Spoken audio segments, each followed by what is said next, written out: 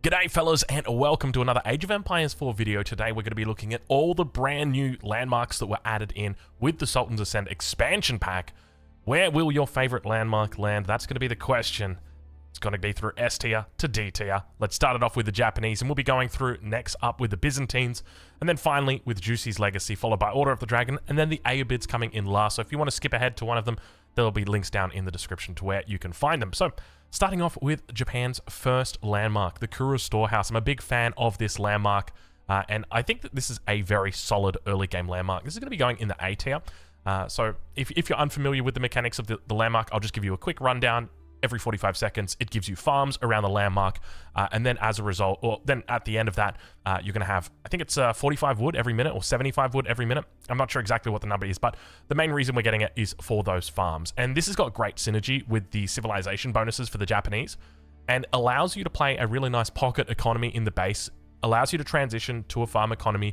And one of the things that you get with this landmark is you never fall into the trap where you run out of food, and you're kind of stuck there twiddling your thumbs going, oh no, I've run out of food. You know, I've got no deer, I've got no berries, I've got no sheep, I've got nothing I can go to. You've always got this as a backup, and it's a really safe landmark, and that's why I think it sits in the A tier. Next up, we're going to be having the Coca. Let me just get my reference sheet right here. You can see how often I play this landmark, the Coca Township. So the Coca Township, the other feudal age landmark, gives you access to the shinobi. If you don't get this landmark, or if you don't use this landmark, you won't be able to access the shinobi.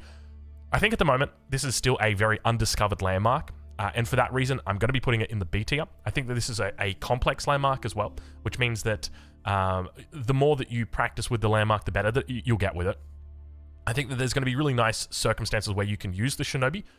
As an example, if you're playing up against siege, you're going to be able to just shun-shin or shin-shun on top of the siege and be able to take it out. But it is not going to be as safe as something like the Kura Storehouse. It's going to be a huge investment to go into this landmark, and you're really going to have to try and make it work. And already we've seen people come up with very simple counters, like just a single outpost on a gold mine is more than enough to counter it. So, because you can shun-shin in, but then you can't shun-shin out. So it makes it very difficult to do. So next up we're going to do, once again, I don't know the name of this landmark just because I don't use it. So it's called the Temple of Equality. So this one, it unlocks the Buddhist monk for 33% cheaper and weakens. Now, the way that it weakens is that it's like a targetable spell. It's got no cooldown on it except for a GCD, which is about 1 second. That's a global cooldown. And it's 50%, which is a pretty significant amount. But the main reason you'd be going for it, in my opinion, is because of the 20% bonus damage that you get when you cast a conversion. So that means that you have to be holding a relic, and that means that you have to be standing nearby. So the way I would picture it is, you know, you've got a whole bunch of ranged units, and then you look to go into the fight, and you cast your Wallalols on the back, and then it boosts up all the damage.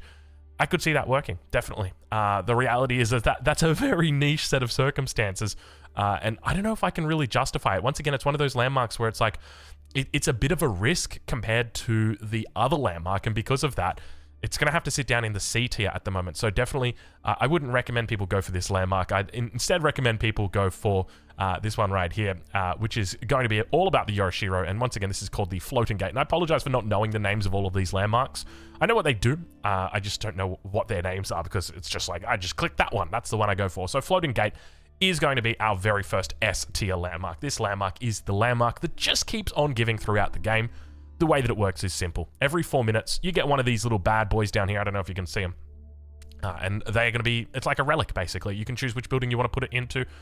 It's called a Yorishiro, and it spawns in every 4 minutes. So for me, I like to just put them in forges, which is the unique blacksmith mining camp replacement building, and that just gives you 75 gold. So basically, as soon as you get to Castle Age, you get 2 of these out of the gate. So 2 relics. And then every 4 minutes after that, you've got another relic. So if we imagine, say you got up to Castle Age, let's say you did a fast castle, you got up at 8 minutes. At the 20-minute mark, you're going to have 5 relics worth of gold generation income into your coffers, over your enemy. And that's on top of relics, because keep in mind that it unlocks the Shinto priest, which you'll be able to bring in with relics as well. So it's an incredibly good landmark. And the other thing is that it scales. The longer the game goes, the better it gets for you. And you can also customize the resources that you want. Do you want wood instead? Okay, well, great. You can just put it in a lumber camp instead. And now you're getting wood generation instead of gold. You can't do stone, so I guess that's one of the shortfalls of it, but it's still pretty damn good. All right, so next up, we've got the Castle of the Crow. So the Castle of the Crow is a unique keep landmark for the Japanese, and it's not just your ordinary keep. This one, it's a bit curious. So it spawns in a trader, and the trader provides a huge amount of resources, but it does it every 5 minutes. The problem is that the trader can be denied. And my thinking is, if I know that my enemy goes for a Castle of the Crow, I've got two options. Number one, I can just kill the Castle of the Crow, or number two, I can just prevent them from getting that trader spawn. Because the trader always has to come in from a trading post, with the exception of maps that don't have a trade post. They actually spawn in the middle of the map, would you believe? And then they walk back to the Castle of the Crow. But essentially, this can be denied. So this is a landmark that generates economic value. However, the economic value can be denied. So I think that this landmark, when you compare it to the other landmark, it's the exact same case of our Castle Age landmarks, where it's just one of those, like, don't get me wrong, I think this is a decent landmark, but at the end of the day, I feel like it is inferior to the other landmark that's available, and the fact that it can be counted means that it will sit in the B tier. All right, finally, for the Japanese, it's going to be the Taganashima Gunsmith. This landmark allows you to purchase the Ozutsu unit, which is, at this stage in the game, going to get a nerf. I can tell you that. It's way too good. It's way too strong. AoE ranged gunpowder unit. It's just too damn good. It can kill buildings in one shot. It's amazing. And the point I want to make here is that we're talking about value that is generated versus value that is random. So with the Castle of the Crow, I'm not saying that the value is random, but just the outcome is going to be random because it generates a caravan for you, and you may get that caravan or you may not get that caravan depending on what your enemy does. When it comes to the Taganashima Gunsmith, you are always going to be getting that. You're always going to be getting the tickets, the stockpile that come in. So it produces a stockpile every 30 seconds. And that stockpile can be used to produce a unit. And one of those units is the Ozutsu, which is the unit that we're going to be focusing on here. And you can see that it costs a total of 240 resources. And we get a ticket every 30 seconds, which means that this landmark is producing 480 resources every minute at the Imperial Age. That's an impressive amount of resources. It's guaranteed. And on top of that, it deploys these units instantly. You just click the button and the unit spawns immediately. And if you don't want the Ozutsu, you can go to the Bombard, you can go to the Baldaquin, you can go to the Hand Cannoneer for whatever reason you'd want to do it instead of the Ozutsu. But this landmark is definitely, in my opinion, an S tier landmark. So there you go. That's the Japanese landmarks. Those are the ones that you should be going for, at least in the current meta. But just remember, and I should provide this caveat right now, even though I'm a Conqueror 3 player, I'm not the best player in the game. I'm sure that people at the top level, Marine Lord, Luciferon, Beastie, they're going to have different opinions from me. And that's okay, because we're still quite early on in this expansion pack, and the meta has developed in a certain way, but it will continue to evolve as we go. And by the same token, at your level, your games may play out differently, and you might think, well, Drongo, you know, the Kura Storehouse is absolutely terrible. It should be D tier. And that's okay. We're allowed to have different opinions. All right, so next up, we're going to be doing the Byzantine landmarks. So we're going to start it off with the Grand Winery. This is a landmark that I thought, out of the gate, this landmark is great. It's wonderful, but then I did some testing on it, and I said, wait a minute, that's not what I thought it would do. So what this landmark does is it's basically got two aspects. Well, I guess you could really argue three, and they come all game, and I like that, but at the same time, I don't like that. Let me explain why. With this landmark, let's go out and we'll grab the Byzantines. So the first aspect is that you have access to and I will just apologize in advance, because if you're not interested in the Byzantines, I encourage you to skip ahead, because I'm going to go quite in detail with my analysis of these landmarks and why I think they go where. So when it comes to the Byzantines, you've got access to different mercenary contracts. It's a pretty important part of the way that you play early on. So as an example, my favorite is the Eastern Mercenary Contract, just because the more Keshiks you've got, the more units that can take advantage of Triumph. So I'm a big fan of Keshiks, and it costs 400 olive oil to get the Keshiks in. And when you have your starting berries, you start off with 6 berries, or 6 berry bushes, and that is 1,500 food, which gives you a total of 750 olive oil. Now, that 750 olive oil is not enough to buy 2 sets of Keshiks. However, if you get a Grand Winery, it takes that 750 olive oil up to 1,200, which all of a sudden enables you to not only get the second pair of Keshiks, but the third pair of Keshiks as well. So that's your early game bonus. It allows you to leverage your olive oil out of berry bushes and gives you that bonus. The mid-game bonus is that you have a landmark that acts as a monastery, which is nice, right? Like, okay, I didn't have to make a monastery. Wonderful. It means I can get my relics a little bit faster. When it comes to the fact that the winery generates olive oil instead of generating gold when you've got relics inside, I don't really like that, but you know, it's good that you can train your monks from inside, so that's not too bad. And then the final bonus of it is that it provides a very slight increase to the amount of olive oil you drop off for the farms around it. Look, at the end of the day, it's decent, but it's not going to be particularly impactful. Over the course of like 10 minutes, it might be impactful, but over the course of like a minute, 2 minutes, 3 minutes, 4 minutes, you really won't notice it. So because of that, as we finally get to the end of it, I'm going to put it in the C tier. And that's simply because, you know what? Actually, I'm going to change it. I'm going to put it in the A tier because, no, I can't. It's got to be in the B tier. Did I say C tier first? Anyway, B tier. We'll go in the B tier because to me, this landmark is the jack of all trades, the master of none. And sometimes it can work, sometimes it doesn't. And for me, at least in the current meta, with the fact that TCs have been nerfed recently and you don't really go into farms that early, I can't justify putting it any higher. I think that if the meta changed to the point where like we saw 2 TC Byzantines always going, and you know you'd always if the meta develops back into 2 TCs, this landmark will be really strong. I'll say that much, because you'll go for 2 TCs, you'll go for lots of olive groves, and you'll look to try and take advantage of a big mid-game economy at like the 20-minute mark. At the moment, though, I think you're just going to die if you try and go for a second TC early. All right, that's the Grand Winery. Let's talk about the Imperial Hippodrome, which is incredible. This landmark single-handedly can carry the Byzantine to victory in so many matchups. This landmark, let's just go over it a little bit. So it acts as a stable. That's the first thing. Contains the Triumph ability, and that's the big thing, the Triumph ability that can be activated with supply points. Now, you start with supply points with this landmark, but you get a supply point every 30 seconds, and it just kind of chills out, right? So if you use Triumph, you lose all your supply points, and then every 30 seconds after that, you get a supply point. And the way that it works is every supply point you've got, it increases the duration of Triumph. What is Triumph? Triumph is, don't tell me it doesn't have it in here. Surely it does. Okay, well, let me try my best to explain it. So it is an ability that increases your damage by 4, your movement speed by 10%, and your health regeneration by 2 every second, which is pretty big, because it means that if you've got, say, 30 tickets stacked up, then that is 45 seconds.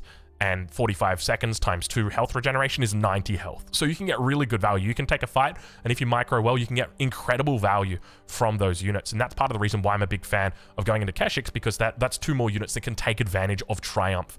And it just helps you out a huge amount. So once again, I think that this landmark is going to be going in the S tier. It's an incredible landmark, and it's just a wonderful landmark that really keeps on giving you throughout the game just constant ability to take your fights and win your fights. I think that the other thing to note is it's very flexible in that you can use it in team games, you can use it in 1v1, you can use it in the early game, use it in the feudal age. Like, I'll go for a raid, and then when I'm underneath the enemy's TC, I'll hit Triumph, boom, and all of a sudden my units are healing up, and they're doing a bit more attack, and they're running faster to kill the villagers faster. And then in the late game, you've got a whole bunch of cataphracts. Pop it, boom, there you go. Now they're all healing up, doing extra damage. They're faster. It's just such a wonderful landmark. All right, let's move on to the next one. So, Assistant of the First Hill. I think this landmark is a bit of a niche landmark. I don't think that this landmark realistically has a place outside of a very few shallow circumstances. So this landmark acts as assistant. That's the first thing, which is, you know, it's not really that impressive. It's like 250, 300 stone, something like that. The main reason why you're going for this landmark is going to be for the bonus that it provides your units, and that is the ability to heal like crazy. You can go from 200 or you can increase your health by 250 over 10 seconds, which is huge. The problem with this landmark is the balance. So I like the design aspect, and I think it makes a lot of sense, especially when it comes into fighting with units that have got a lot of health. So things like elephants, things like cataphracts, even say your Varangian guards can be decent with the Pilgrim Flask. The problem is that 45 seconds to regen a Pilgrim Flask is a really long time. So I'd like to see the balance of this changed. Maybe reduce it down a little bit, because at the moment I couldn't justify giving this landmark a rating above C tier. The only viable strategy that I think that you can do this is if you rushed Castle Age, because if you're the best way to explain it is if you are going to Castle Age with the Byzantines, you should be doing that with 5 cisterns. And if you've got 5 cisterns, then you're going to maximize the bonus that you get from your Golden Horn Tower. However, if you're rushing Castle Age for whatever reason, you're not going to have those 5 cisterns, because remember, with the cisterns, you're going to need an army to defend them, because you've got to have them spread out. So you can't just compact them all into a little base and have your 5 cisterns under your TC. So you're not going to have that. So you can go for this landmark, and it's about fighting with low numbers, because all of a sudden I can turn a cataphract into a cataphract with 250 extra health. And it means that my enemy's going to take that fight thinking they can take me or take that fight, when in reality they can't. And they're going to misjudge it, and that's going to cause them to take a bad fight. And then you can leverage that bad fight into a further advantage, and look to try and finish the game that way. But I think on a macro scale, when you're talking about, 30, 40 units, I don't think this landmark is going to make a significant difference when it comes to those big fights. And as a result, I think it sits down in the C tier. Next up is going to be the Golden Horn Tower. Now, I'd have to double check the math on this, but if I remember correctly, it works out to be the equivalent of 12 villages when you have a level 5 cistern. So this landmark is S tier. That's an objective fact. And let's talk a little. Actually, you know what? It's an A tier. Let me. That's not an. I love how I'm like, that's an objective fact, and then I just switch it because I just remembered one thing, and I hate it about this landmark. And to be honest, if they change this one thing, they probably won't, because it would be broken if they did. So the Golden Horn Tower, it periodically produces unlocked mercenary units for free. The value of units produced increases within a cistern's influence. So what does that mean exactly? Well, let's focus on the second part. The value of the units produced increases within a cistern's influence. So naturally, I looked at that and I said to myself, okay, so I should just build this within the influence of my cistern, right? And that's what I did. And it was just a level 1 cistern. And I was like, the difference isn't that big. And then I had this thought, what if I built it in a level 5 cistern? And yeah, it's crazy. So I think you get more units, and you also get the units come out faster as well. And because of that, if you've got the level 5 cistern, it absolutely just pumps out units like crazy. The issue is you don't get to choose what units this is going to make. If you go for Keshiks, like I do very often, you want to upgrade those pretty early on once you hit Castle Age. You want to look to try and get the, where is it? Right here, the mercenary upgrade. Oh gosh, trade posts. Wait, where's the upgrade? It must be, okay, it's not listed in the mercenary house. There's a veterancy upgrade that allows all your mercenaries to get to veterancy. And when you do that, you unlock the second level of mercenaries, which for the Eastern mercenary contract is the Ghulam. I don't know why the Keshik is not in the feudal age either. Oh, it's because it's the Golden Horn Tower. Okay. So it's the Ghulam.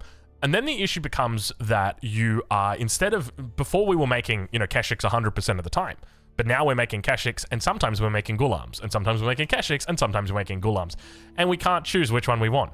And that's okay, but remember that our whole goal here is to maximize the efficiency we're getting from the Hippodrome. And Ghulams aren't going to do that. Ghulams are going to be great, but they're not going to do that.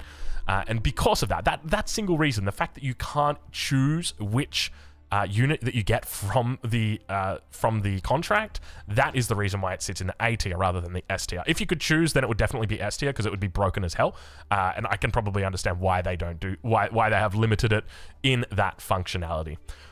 All right, so we've got our next landmark. I tell you what, I'm getting a little bit worried here, because all of the landmarks I'm rating, they all seem pretty high, right? Like, I'm giving a couple of S tiers here, but I'm feeling like this is pretty justified so far, right? Like, the floating gate is really good, infinite value on that. Taganashima Gunsmith, another really good landmark, instant units. Then we've obviously got the Triumph ability here at the Imperial Hippodrome, another good one. Let's talk about, we've got 2 of the Imperial Age landmarks that we can go for here. Once again, I know that there's a big one and a small one, and we like the small one and not the big one. So it's the Foreign Engineering Company, so that's the small one right here. Foreign Engineering Company is a particularly interesting landmark because it allows you to harness the English. And what I mean by that is you can get units for free that cost gold. So the main thing that I'm looking at here is your Nest of Bees. I mean, all 3 of the units are viable, right? You have access to the Nest of Bees, the Hui Hui Pao, and the Royal Cannon. All 3 of those units are very viable in the late game. The main thing about it is that it costs olive oil, and olive oil is a resource that is limited, depending on how many farmers you've got, right? In the late game, your main income is going to be from the farmers. Now, we have seen a little bit of a trade progression coming through, which we will get into. I definitely think that there is going to be a Byzantine trade meta that we will go through, and there's going to be a lot of gold that comes in from that. There's also going to be a lot of There's also going to be a lot of olive oil that comes in from that. So depending on how strong trade is, will also depend on the value of this landmark. Because if we see like Byzantine players going for trade all the time, and it's really successful and they're able to defend their trade routes, I suspect the Palatine School is probably going to be a bit stronger. Whereas for the Foreign Engineering Company, I think that if players mainly avoid trade, we're going to see this be really strong. And let me explain why that is. Gold is an important resource. The longer the game goes, the less gold there is on the map. The fact that you can have olive oil and you can turn that olive oil into units that cost gold is incredible. And you can continue to do that. And that's a very powerful ability to be able to do that. So that in itself is very, very nice. The other thing to note is that this landmark, you can put it within the radius of assistant, and that's going to reduce the time it takes for these units to train. So, you know, 30 or 63 seconds on a quick power looks really scary. But then remember, it's only 31 seconds when it's in the influence of a system. So it's a really, really nice landmark to have. I think it's probably somewhere between the S and the A tier, but I'm pretty confident I want to say S tier for this.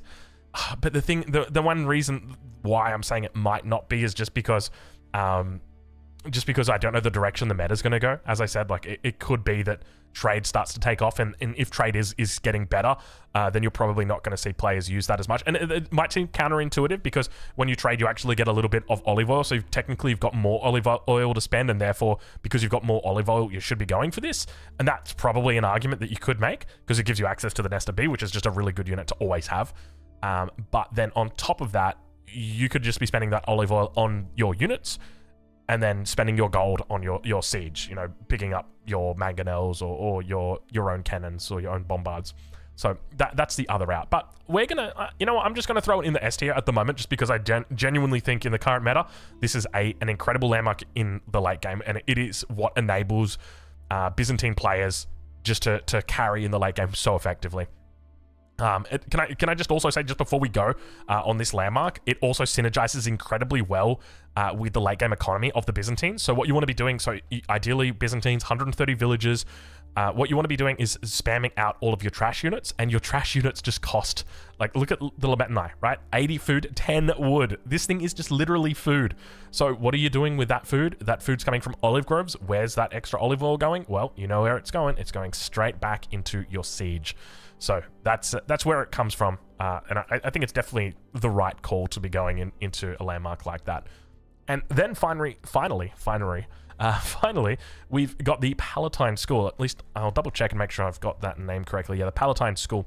So this is a landmark that initially I was apprehensive about. I'm like, yeah, look, it's cool, but it's 30% chance. There's no guarantee that it comes out. You know, you're going to have bad rolls where maybe you go for like a fast Imperial, and maybe you just go Imperial and you make a whole bunch of cataphracts, and then you build 10 and then there's none that pop out. Or then there's going to be those team games where it's like you're filling up your last 5 slots and you get 5 in a row. So it's one of those RNG landmarks. So, but at the same time, if we just assume that for every one that you train, you get you know, a third of it for free, we can then judge it based on that. And it's always hard to know. Because it's going to be dependent on your economy, it's going to be dependent on how much you're fighting, depending on how much value you're going to be able to pull from this landmark. But I think where this landmark will find value is going to be in team games. I think that having additional cataphracts is going to be so important. So when it comes to team games, cavalry is obviously very important.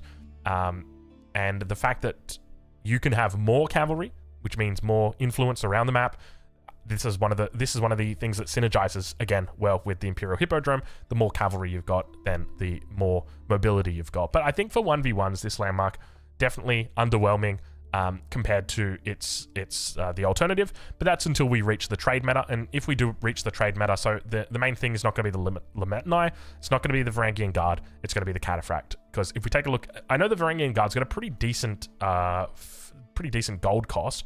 90-40, so slightly over 2-1, and then compare that to the Cataphract, which is basically 1-for-1 at that stage. What is it, 6-5?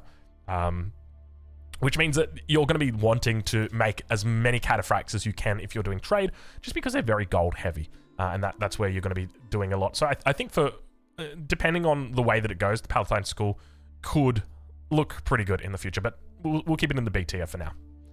All right, so moving on to Juicy's Legacy, and boy, oh boy, have we got some good landmarks to talk about here. I tell you what, I can't believe we're putting so many of these in the S tier, but it's just going to keep going. I mean, I don't need to explain this one to you guys much. It's the Meditation Gardens. It generates resources based on the resources that are around it. It's absolutely broken, completely broken. I've seen, I think my record with this landmark is like 180 resources a minute coming in, which is nice, but I'm sure there's going to be better. I'm expecting a lot of Reddit posts. I want to see people posting more on Reddit about this landmark, because this is one of those landmarks where it's like, you could get something absolutely insane. It scales like crazy. Definitely going to be nerfed. Let's just put it that way. Next up, well, let's talk about it a little bit though. One of the big things that you want to do with with Juicy's Legacy is, at the moment, for me, the main two strategies are Fast Castle, and that's just off one landmark, which is the Meditation Gardens, and you need a lot of food for that, and this landmark's very good with food because you just put it on berries. Sometimes you get berry patches that spawn too close together, and you get yourself an absolutely beautiful landmark with like 100 food a minute coming in. On the other side, you've got 2TC, Song Dynasty, which is absolutely lovely, again, because if you get a big food income from this, then you're just going to be able to support that. On top of that, you can do things like double stone. If you find a double stone, chucking this on it, and you've got yourself a town center after 5 minutes, it's really, really nice. You can throw it on double stone, just play heavy feudal, and then you'll add in your second TC for free. Lovely stuff. All right, next landmark. Once again, this is going to be the Jiangnan Tower. So this landmark allows, or not allows, but every time you build a military production building, you're going to receive a unit. So you build an archery range, you get a Jugunu, you build a barracks, you get a spearman, you build a stable, you get a horseman. So it's kind of like a rebate in that regard, but you don't get to control what you have. So if you're Castle Age, you're still going to get a horseman, you're not going to get a knight, you're not going to get a palace guard instead of a spearman. So in that regard, it's reasonable, but I think that initially when this landmark came out, I was like, this is just utter trash. Now I've kind of come around to it. I definitely don't think it's anywhere near as strong as the Meditation Gardens, but I do think this is a good landmark because it covers that weakness that China has, or sorry, not China, Juicy's Legacy has, that, you know, you go Song Dynasty, and then you go for the second TC, and you're 5 minutes into the game, and now your enemy's going to start pushing you with units at the 6th minute, and you haven't made a unit yet. And so you build a barracks, and there's your unit. It's such a silly civ at the moment. I can't wait. I swear this civ is crazy. The other thing to note is, and this is like the lesser known fact, is it also acts as a tax drop-off location. There you go. Yeah, I don't really consider it that high. So look, I'm going to be... There's a part of me that wants to stick this in C tier, but then there's a part of me that kind of understands that, you know, it plays an important part in the role of the Chinese. So look, we're going to stick it safe and chuck it in the B tier, where it is pretty decent. All right, next up, we've got the Shaolin Monastery coming in. This is a landmark that allows you to produce the Shaolin Monk. It's in the Castle Age. And this landmark is... I feel like it's a little bit underused at the moment, but it'll take a while for the Bald Man strategy to catch on. I saw Beastie did a video on the Bald Man strategy as well. That was beautiful to watch. These units are incredible, and they synergize incredibly well with the Chinese, with the Juicy Legacy civilization. So it costs 200 food for these units. And one of the things to note is that once you get Song Dynasty, so if we have a look here, Song Dynasty, your buildings, the cost of them are reduced, including your farm. Which means that because you've got cheaper farms, you've got more farms. And because you've got more farms, you've got more food. And because you've got more food, you can afford to buy Shaolin monks. So they don't cost gold. And that's really, really nice. The other thing is that these guys just absolutely destroy anything. I saw a cool YouTube comment about an hour or two ago, and it said, I had an interesting game with Shaolin Monk. I went to do a Wallalol, and then I popped my ranged defensive ranged defensive bonus beforehand, and the enemy tried to snipe my Shaolin Monk, and he couldn't kill it in time, so I converted all of his units. And I was like, that's actually really smart, because you've got 170 base health, but then it goes up to 340, and then the enemy thinks they can snipe it, but they can't. And so people are going to have to learn to calculate that, and like, can I do it? Can I not do it? That sort of thing. I mean, that's one of the lesser important things, but I guess for me, the big thing is that when it comes to this landmark, it's not necessarily about the fact that it unlocks the monk for you, but it's about the speed with which you can get such a powerful unit out onto the map. At the moment, fast castle times are about 5 minutes and 40 seconds, 5 minutes and 45 seconds with the Juicy Legacy. You can get Shaolin monks out very, very quickly. And because of that, you can have pretty decent control over the relics. The other thing is it can't be converted. So if your enemy gets to the relic before you, you can kill them and then take the relic, and they can't convert you to try and like defend themselves. So that's the other thing to note. This guy is so strong, he can kill a gilded horseman 1v1 easily, and then he can heal himself up. So I think because of that, it's a very decent landmark. I'm going to put it in the A tier. I like it a lot, and it's definitely my favorite. It's definitely my go-to. Next up, we've got Montlou's Academy, which is the landmark that allows Jussi Legacy to buff up all of their Imperial officials. This landmark, I'm not really a fan of. Once again, it's one of those landmarks that serves a purpose, right? It gets you to Yuan Dynasty. But when it comes to the upgrades, look, the upgrades are good. Now, it's going to go in the C tier just because the upgrades are good, they're not great. It's a very fine line, right? You can't really make them great, because if you made them great, then you've got trouble, because Jussi's already very powerful. But for me, the main one is just the fact that you have got the movement speed, single whip reforms, because your Imperial officials are now moving faster. So just to explain it, let's get out paint here just to explain how this works. So if you've got a town center here, and you've got a barracks over here, and you've got let's say you've got a whole bunch of barracks here, and this is a mill, and you've got your little dude. He's running around. That's not his color. What color is he? He's red. And we're gonna put him in paint as well. Let's paint him as well. And now let's grab him. Where's my grab button? There it is. All right. And we want to make sure that we have transparent selection turned on. That's not what I want to do. But anyway, look. So this is him running around.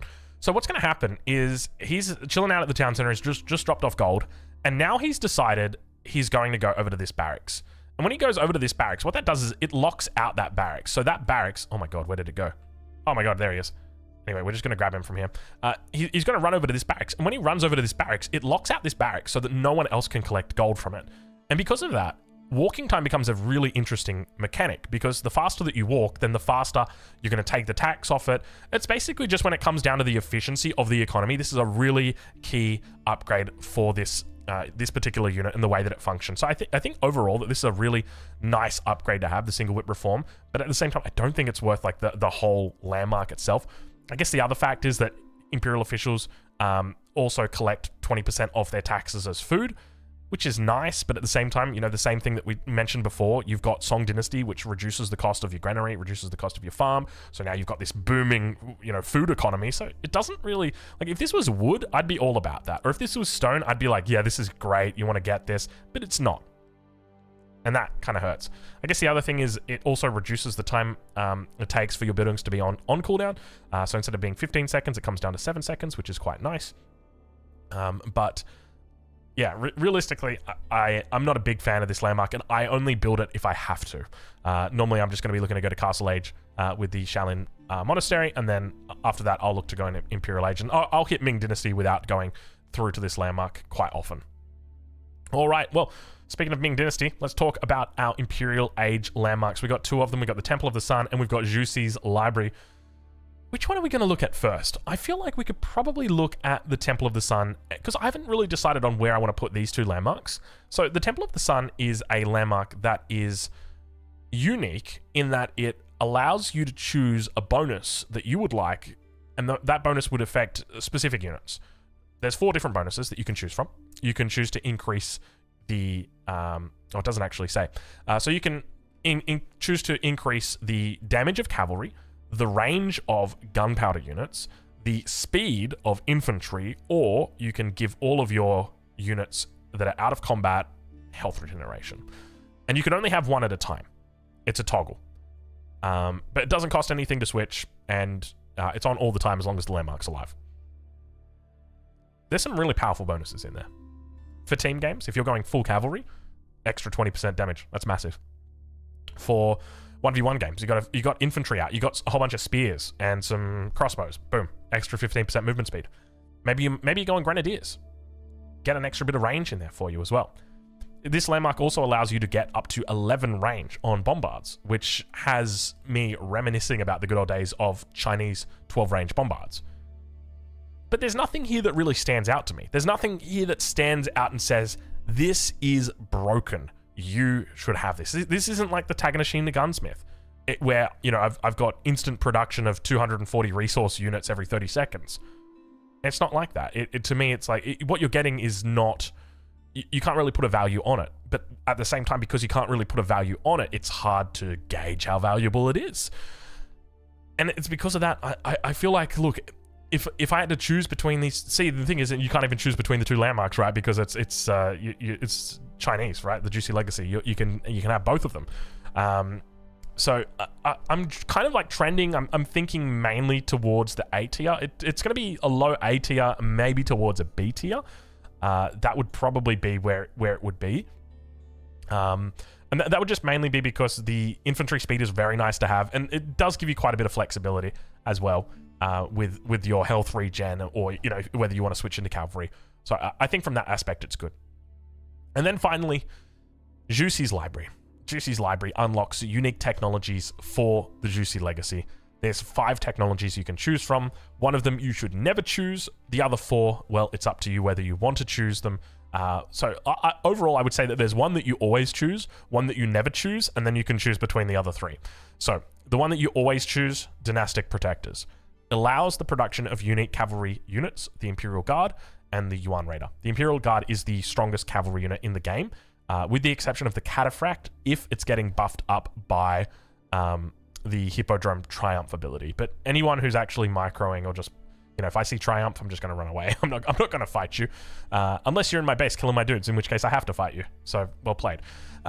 So that's the one that you always get. The one that you never get is Advanced Administration, which increases the health of Imperial officials by 150, and their maximum gold increase by 80, and also increases the amount that you can have by 2. Just not worth it.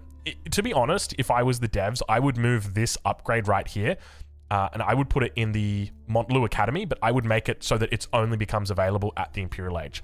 That's how I would do it, just because this, I genuinely think this is never going to get picked outside of like comp stomp games. That's the only time it'll get picked. And then finally, we've got the 3 technologies that you can choose from. You've chosen your Dynastic Protectors. Now you can pick Cloud of Terror for area of effect on your bombards, 10,000 bolts for an extra bolt for crossbows and Jugunu, and Roar of the Dragon, which gives fire lances to your spears and your horsemen. So 3 unique, cool technologies there. I think just simply from the fact that it unlocks dynastic, or that it has Dynastic Protectors, makes Juicy's Library incredible. The other thing to note is that this costs the same amount of resources to upgrade an elite unit. So if we go look at the stable as an example, and I want to get elite lancers, doesn't say the cost, but I can tell you now it costs the same amount of resources to research Dynastic Protectors. But the Imperial Guard don't need any upgrade. So once you've got them, you've got an elite unit, and it's the same with the Yuan Raider. So you're essentially paying like a 2-for-1 to unlock the elite status for 2 units, and they're both really cool. Yuan Raider, obviously a very good raiding unit as well. Quite micro-intensive though, so probably not going to be the focus of most people. They'll mainly go into the Imperial Guard. And then finally, we've got the, we've talked about everything, so I guess realistically, overall, if I was going to give this a rating, it's probably going to be in the A tier as well, just because it doesn't really jump out to me as being, overly strong, but at the same time, there's nothing in there. Like, it's still a very good landmark. All right. Next up, we have got the Order of the Dragon. Now, even though the Order of the Dragon have got access to 6 landmarks, 3 of them are the same, 3 of them are different. So I've only put the 3 different ones on here because, look, I know that you guys love the Regnitz Cathedral, but at the end of the day, it does the exact same thing that it's always done. You know how it works, you know how it functions. Let's talk about the other ones. So, starting off, we're not even going to start off with the Minework. We're going to start off with the Archon Chapel. It's D tier. This landmark is terrible. Don't build it. It's so bad. Why is it bad? Great question. Let's compare the pair, okay? Let's take a look at the Archon Chapel for the Order of the Dragon, and then the Archon Chapel for the Holy Roman Empire. And I know that you're going to say, well, you can't compare. Some people are going to say, you can't compare these. It's like comparing apples and oranges. But at the end of the day, I'm comparing Archons and Archons, all right? So, bear with me. Archon Chapel for the Order of the Dragon provides a 10% bonus to all villagers in the radius. Acts as a drop-off point. No prelate needed. No prelate needed. Wonderful. Wow. Thanks. No prelate needed for that. 10%. Oh, 10%. How much? Just curious. How much does a mining camp upgrade give you? 15%. Oh, 15%. And that's 10%. Ooh. And it's in the radius? Yep. And the radius is the same as the other Archon Chapel? Yep. And how much does the other Archon Chapel give? It inspires units in a large radius so long as a prelate is garrisoned. So that's like the caveat. And it also acts as a drop-off point. Yeah, but what's the percentage, though? Well, let's check. Prelate inspire. It doesn't really say. Maybe does it say over here how much a prelate inspires unique unit?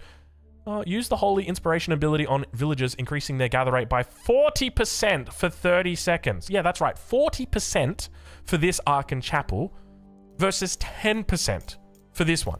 I'm sorry, but in what world do you think that that's fair? Now, don't get me, like, okay, we're obviously comparing apples and oranges here because this Archon Chapel has bigger, stronger villages. But at the end of the day, I have bigger, stronger villages with a Minework Palace as well and an Archon Chapel. So, look, obviously we don't want to give them 40% on top of this, but 10%, it just ain't going to cut it. This needs a buff. There's no way anyone's going Archon outside of a person who doesn't have the ability to read and has gone, oh, that seems pretty bad. So, there you go. Archon Chapel, D tier, don't build it. Minework. Actually, not a bad version of the Minework. I really don't mind this version of the Minework. I think it's quite powerful. In particular, Bodkin Bolts, one of my favorite upgrades, allows your crossbows to deal as, or to act as springalds. Now, that is until you get this upgrade in the Imperial Age at the University. Yes, at the University Siegeworks. So, increases the ranged armor of siege units by 10. That will actually counter that pretty effectively. But until that upgrade comes through, your crossbows will absolutely Shrek mangonels, springalds, all that good stuff. So that's a cool little upgrade. The other thing is you've got access to Zornhau, which allows your Landsknechte to provide a bleed damage. This is really good on villager lines because quite often you'll run up to the villager line with the Landsknecht and you'll swing and all of a sudden those villagers will get away and you're crying, come back here, but then they die on the ground because you've got Zornhau. So that's the other thing. And then finally we've got Golden Cuirass, which I am slowly coming around to. Someone gave me a little bit of... They said, Drongo, you need to do the math on this. And so, you know what? I'm just going to quickly do the math on it for the Order of the Dragon here. We're going to jump in and do as quickly as we can right now. Give me a second here. But essentially, they said, look, it might not seem like a lot, but over the course of a fight, this is really going to start to add up because you're taking 20% of 20% is 4%. But you got to remember that that's not the only thing that they've got going on. They've got the access to things like heals as well. So if we go in a jiffy, and we're just going to lay down some elite. Let's get our men-at-arms out right here and put our Earls back down. So it starts off at 230 health, our men-at-arms. So that means that if we've got a Gilded Men-at-Arms, 20% health... sorry. Gilded Men-at-Arms who fall below 20% health take 20% less damage, which is like 4% of your health pool. But when you actually math that out, and if we go, so 230 divided by, what is it, divided by 5? So 46. So everything below 46, you're having... Yeah, sorry, everything below 46, you're getting slightly less damage. So you could even say that that's like an extra 9.2 damage. But now when you get upgrades on top of that, so if we throw in just a couple of extra upgrades, maybe we get Elite Army Tactics in here as well, all of a sudden that's 408. And then if you go 408 divided by 5, that's your 20%. Then we divide that by 5. Now you're talking an extra 16 health per men-at-arms. Like, that's not that bad. And then when you combine the fact that you've got armor as well, and you can get some pretty decent numbers when it comes to armor. And let's get that cuirass in as well. So now we've got 8 armor on this, which means that you're effectively taking less damage together with the armor. And then finally, if you have a... Well, I thought that was a monastery. It was not a monastery. It looks like a monastery, though. And if you have a prelate out, and that prelate happens to be inspiring people with its inspired warriors, then you've got a little bit more armor. And on top of that, if it gets low, then you can heal it back up. So maybe it'll be the difference between life and death. I think it's an okay argument to make, but I still think like it's on the weaker side, this upgrade. So look, overall, when it comes to the Minework, it's the more solid choice that you've got from the Order of the Dragon than the Archon, and that sucks because it's only a B tier landmark, but hey, what can you do? Not too bad. Anyway, next up, we've got the Order of the Dragon's Burgrave Palace. Now, this is a little bit different from the Burgrave of the Holy Roman Empire, and that is because you should always be making units with this. Now, I've done the math on this. It works out once you've got 3 relics, that it breaks even, and once you've got 4 relics, then you start losing on it. So basically the way that it works is if you've got if you think you can take 4 of the relics, go to the Regnitz Cathedral. If you think you can only get 3 of the relics, it's up to you. if you're only going to get 2 relics or 1 relic, then definitely go for this landmark all the time, because then you can remember that you're always going to be generating gold from those relics. But basically, it just reduces the cost of units and trains them slightly faster. It does force you down a route, though. Let's say you wanted to play archers. Well, now you can't play only archers, or archer cav. Now you can't play only archer cav. You have to base your strategy around this as well. So it means you're going to be making spears, men at arms, or lance connect there for the entirety of the game. Otherwise, you just lose value on this landmark. So that's an important thing to keep in mind. But I'm a big fan of it. I think it's pretty decent. I'm going to put it in the A tier. I like this a lot, and it definitely gives more flexibility to the Order of the Dragon, rather, on maps that aren't forgiving, or matchups that aren't forgiving. Those matchups where you do get denied the relics. Those matchups where you haven't been fortunate in spawns. That's essentially it. All right, so that's it for the Order of the Dragon. Nice and quick. Let's talk about the Ayyubids. This one is going to be... I don't know how to say it. It's going to be weird. All right, let's do it. So, the Ayyubids have got 8 different age ups. These age ups scale throughout the entirety of the game. So the longer you save it, the more you get from it, which means that if you want 300 wood, then you can take your industry in the Dark Age to go to feudal. But if you prefer 2,500 wood, you can take it going to Imperial Age and get yourself a whole bunch more wood. And that scales for every single one of these things. Now, each one of these is powerful at a certain point in time. As an example, you might say, oh, you know, like the economic wing growth. It's really good. Yeah, it's really good. Except it's not really good in Imperial Age. Why? Well, because I've already got 167 villages. I don't need 10 more. The 10% work rate is nice, but there's other things that are better. And because of that, it's kind of hard to judge where these sit, because depending on what point you're at in the game depends on what point these are going to be good. So, as I said before, so economic wing growth, this is great early on. This is definitely a viable option for you early on, whereas late game, it's not going to be. So I think what we're going to do is just try and take it from our most viable point in the game and then make an assessment based on that. And hopefully we don't end up with all of them in S tier. So that would be pretty much it. All right, so we're going to start off, and we're just going to go down the list in here. That way we can actually see everything. So we're going to start off with Culture Wing Advancement. That is this bad boy right here. So we'll bring it to the front. And what do we got after that? Culture Wing Logistics. After that, I think it's this guy with a healing. And then Economic Wing Growth.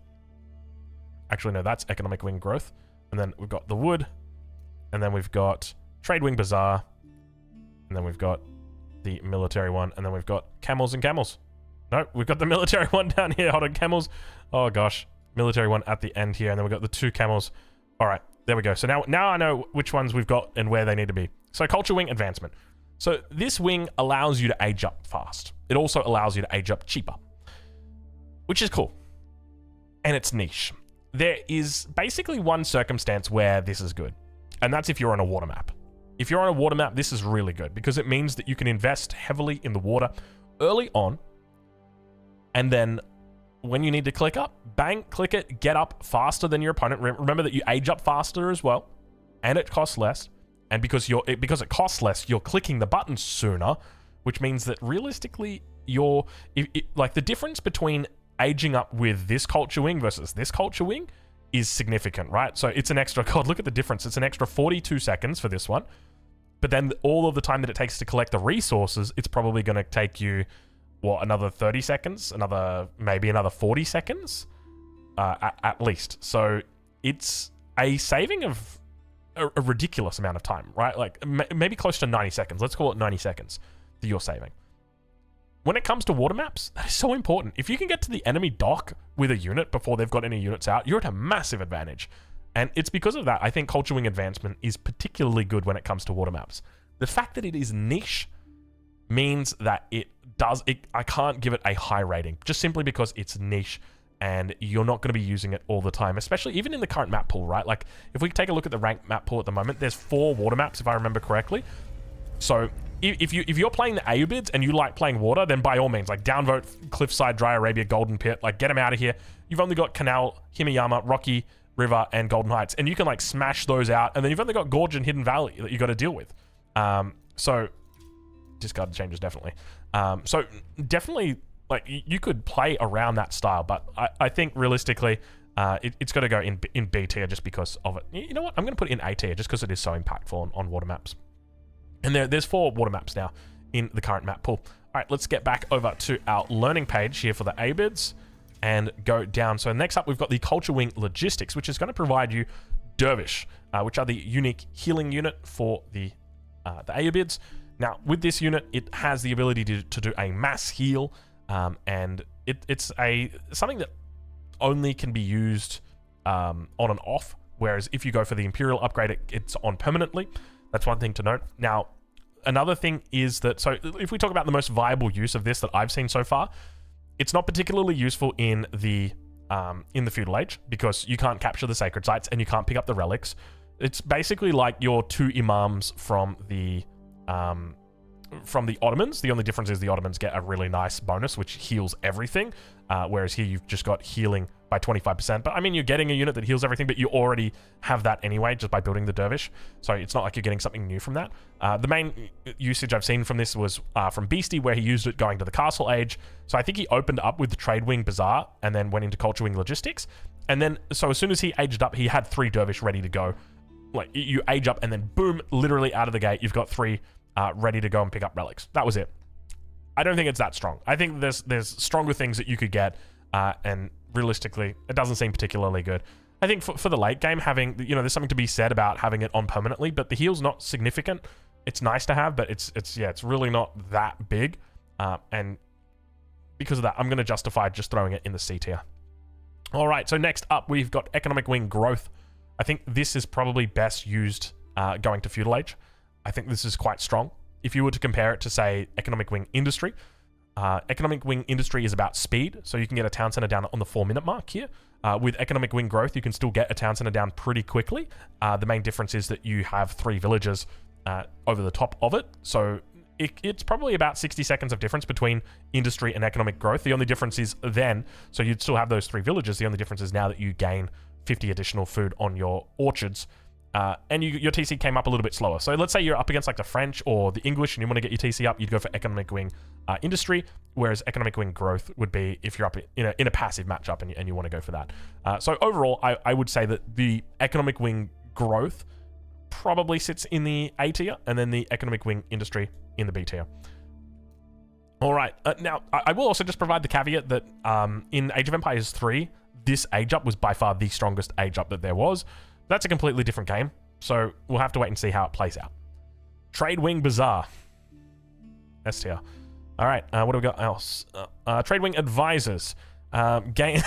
So, I mean, you guys all know what this landmark does. This is just broken. It's so silly. I read a comment from Beastie today. We've got a Discord server and that we're a part of, and he said, what did he say? I rolled five military rolls and just bought out all the military and just killed the guy instantly. Like something along those lines. And I was like, that just sounds like a perfectly balanced landmark. Like you immediately hit Castle Age, you just buy 25 units and you just kill him instantly. Like, and the thing is, okay, that's overpowered, but at the same time, there's a bit of RNG involved, right? But the fact is, it can still happen, and it doesn't feel good. And it's a gift that keeps on giving, because you know, even if you get late game, you can still get favorable trades with stone. You're able to buy villages the whole way through. If you get unlucky and get traders, I mean, you still got traders. It's not that bad, right? Like shit, they do 2 trades and they've paid themselves off anyway. So it's really good. It's really, really good. All right, next up, we've got the Trade Wing Advisors. This is going to be your Ayyubids, which give you a little bit of health on your military production buildings. I think you can have up to 2, whereas here you get 4, and then here you get 7. So I think it's only ever a max of that as well. I don't think you can train more than that. Let's double check right now. I just want to make sure I'm not telling porkies, which is what in Australia we call lies. It's another word for it, you know. My mum would always say, "You're not telling me a porky, are you?" So I'm just curious to see if I can make more Ayyubids, like whether that sets my limit for the rest of the game. Because if it doesn't, then there's not much incentive in taking it late other than just having no other option, right? So if we go, let's get this bad boy on. All right, so we do that. So yeah, Ayyubid limit is reached. So if I put these guys in over here. I wonder, do they still count if I put them in the building? No, they don't count for population. That's cool.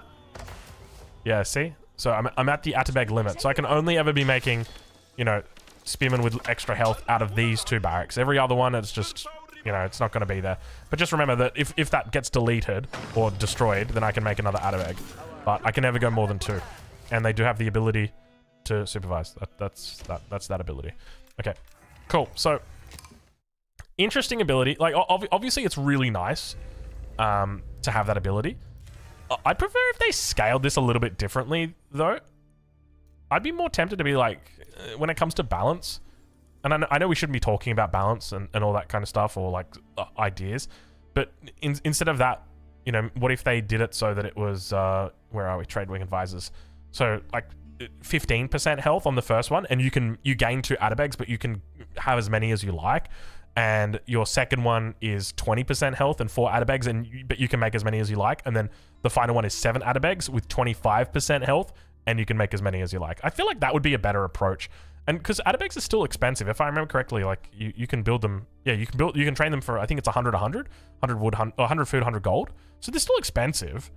But it'd just be nice to be able to do that and not have to, like, it would make it a lot more viable. I feel like it's not really viable at the moment just because, well, yeah, it's nice having the 20%, but people these days, they don't want 20%. They want, give me units now, baby. That's what they want. So look, I think it's decent, but we're going to throw it in the C tier just because I don't think it's particularly viable. All right, last up, we've got the military wings. So the first one is going to be military wing reinforcement. Second one's going to be master smiths. Let's talk about master smiths just quickly, because I know where this is going to go. And I know Kanoki isn't going to like this, because Kanoki is a big fan of this. And I'm going to tell you why I don't like it. Military wing master smiths unlocks all of the technologies at a certain level for free. So what that means is that, or that's at a blacksmith. So that means that if I use this to age up, I get all of my technologies in the feudal age for free. If I use it to age up at castle age, I get all of my castle age techs for free. And if I get it at imperial age, I get all my imperial age techs for free. And Kanoki said to me, Drongo, this is a great age up because it gives you a huge amount of value. And I said, yeah, it gives you a huge amount of value, but you've got to remember that with this value that it's giving you, that not every one of these technologies is going to be relevant to you. Let's say that you're playing an archer game. You're only looking for an upgrade that gives you range damage and ranged defense. Maybe you're not interested in melee attack. By the same token, maybe you're playing a melee game. Maybe you're only interested in you know, not having ranged attack. So that's the first thing. So you're going to lose value on that. And on top of that, the value that you're gaining here is incremental in that it's very easy to justify early on spending resources on a blacksmith and on one upgrade, and then getting the second one or getting the third one or getting the fourth one when I'm ready for it, or when I need it, rather than just like getting it right now. Like, sure, it's good right now, but I can't justify it. I can't afford it. If you were to compare that to, say, something like the wood, like the industry, where it's like this 300 wood is coming in right now and you're getting it now, that's immediate value that you're getting just straight away. Whereas this is not immediate value that you're getting. And because of that, even though you are getting the technologies, you're not getting value out of those technologies. And that's the reason why I don't think it's good. And because of that, I'm putting it in the D tier. Next up, we've got military wing reinforcement. This one's a bit interesting. I do like this. So the House of Wisdom will produce your desert raiders depending on every 2 minutes of the game, depending on what age you go up with this. So if you do it in the feudal age, or to the feudal age, you're only going to get 1 every 2 minutes. Whereas to the castle age, it's 3 every 2 minutes, and then imperial age, 7 every 2 minutes. This is pretty good, right? I saw this and I'm like, this is actually really good for late game, because these units, well, first and foremost, like, these units absolutely fuck. But second of all, 7 units is a lot, and that's free units that you're getting where you can allocate that population space instead of to villages that had to make those 7 units. You can just have like more military units. So it's very nice in that aspect. But again, it's going to be about like finding the right pathway and which direction you go. It's still one of those things where I don't think there's a very clear, solid route for it. I think Trade Wing Bazaar is going to be really strong whether it is feudal or castle. I don't think it's going to be worth going imperial because you're just wasting too much time, right? Unless you're going fast imperial into this, don't bother. But yeah, I think that the military wing reinforcement, I think this is definitely got a place. And I think this will probably end up being quite a decent age up for those late game situations. I'm throwing up whether it deserves to be in the B tier or whether it can go to the A tier, but I'm just going to throw it in the B tier now just to balance it out. You know, I don't want to stick too many in the A tier, that kind of thing, but we're going to leave it there. Overall, I'm pretty happy with how this looks. It makes a lot of sense. Most of the civs have got good landmarks. Some of the civs have got a lot of good landmarks. Well, I guess the Juicy Legacy have got a lot of good landmarks. But, I mean, realistically, like, if we look at the Japanese, they've got 3 really good landmarks that they can go every single game. And it's the same thing for the Byzantines. So they've got, you know, there's no one getting shafted here. It's not like the Chinese on Season 1 or Season 2 where all their landmarks were terrible. Like, the only thing you had going for you was, like, the astronomical clock tower that could be supervised. That was it. That was the only thing that the Chinese had going for them back then. But, yeah, we'll leave it there. If you've got any questions, let me know. If you disagree, that's okay. Let me know as well. And if you made it to the end, let me know. Give me a little wink in the comments and I'll wink back for you. Anyway, I'll catch you in the next one. Thank you for watching.